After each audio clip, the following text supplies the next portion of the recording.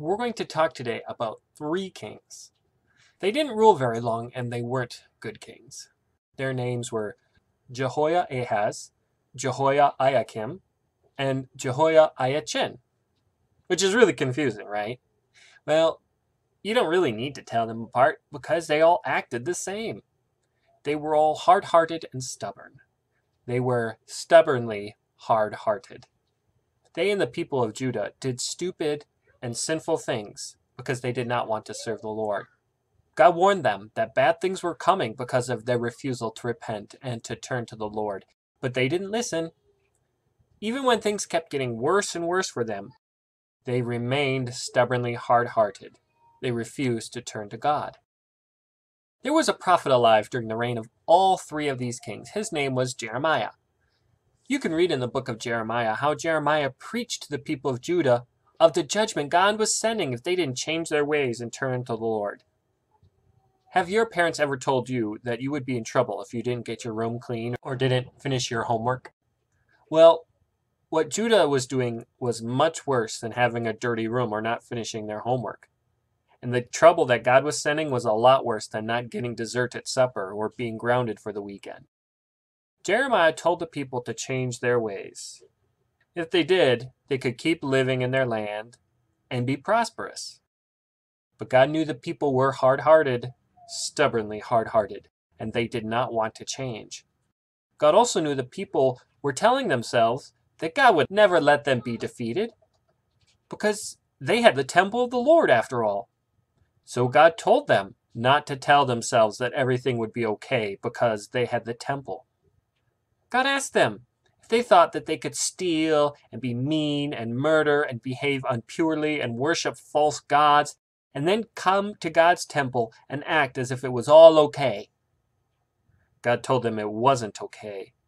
He was going to send armies against them who would take their wealth and take them away and destroy their homes and destroy the temple because they refused to repent and they continued to walk in stubborn hard-heartedness. This is what we'll see with Jehoahaz and Jehoiakim and Jehoiachin. After Josiah died, his son Jehoahaz became king. Jehoahaz was not like his father Josiah. You remember, Josiah was a great king who served the Lord with all his heart and soul. Unlike him, Jehoahaz walked in the evil ways of his grandfather Amon and his great-grandfather Manasseh. Jehoahaz was too stubborn to change his ways. So God sent the king of Egypt against him, who captured Jerusalem and took Jehoahaz captive to Egypt, where he would die. Jehoiakim, Jehoahaz's brother, then became king. He also did what was evil in the sight of the Lord, and wouldn't listen to Jeremiah because he was too hard-hearted and stubborn.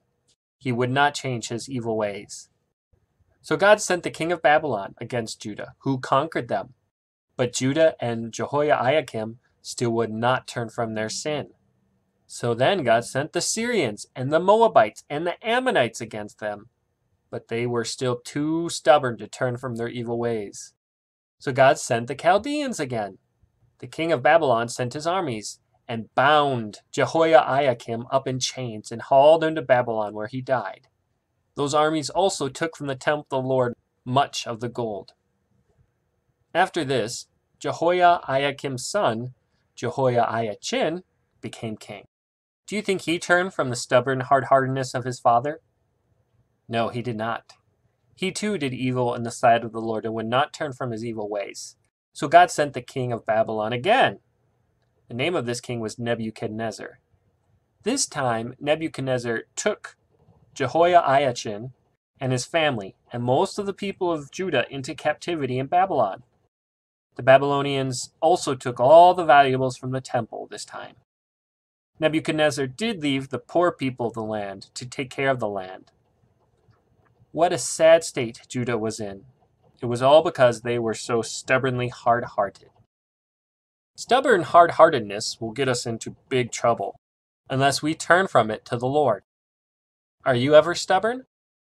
Sometimes stubborn can be a good thing, like when you are working on something hard, like a math problem, and you refuse to quit. But other times being stubborn is evil, like with the 3 kings we just heard of. They were doing sinful things, and when God told them to stop, they stubbornly refused. That is stubborn hard-heartedness. Sometimes we do the same. Jesus sometimes was stubborn too. He, however, was never stubborn in a bad way. Jesus never sinned. But Jesus did refuse to give up because he was so soft-hearted. We read in Luke, "Now it came to pass, when the time had come for Jesus to be received up, that he steadfastly set his face to go to Jerusalem." To be received up here means die and rise from death and go to heaven. Jesus would not change his plan to go to Jerusalem, even though Jesus knew that they would whip him and scourge him and kill him. The 3 kings would not change because they didn't want to stop sinning. They were hard-hearted. Jesus would not change because he wanted to bring forgiveness and salvation to sinners. He was soft-hearted. Even after all that Jehoahaz and Jehoiakim and Jehoiachin did, there would have been forgiveness for them if they had turned from their sin and to Jesus. Even after all we have done, there is forgiveness for us if we repent of our sins and turn to Jesus for forgiveness. We should always remember how evil our stubborn hard-heartedness is, and how wonderful it is that Jesus was stubborn because of his soft heart that wanted to save us sinners. Our passage of the day talks about being soft-hearted or tender-hearted. It's from Ephesians 4:32. "And be kind to one another, tender-hearted, forgiving one another, just as God in Christ forgave you." One more time, you say it with me. "And be kind to one another, tender-hearted, forgiving one another, just as God in Christ forgave you."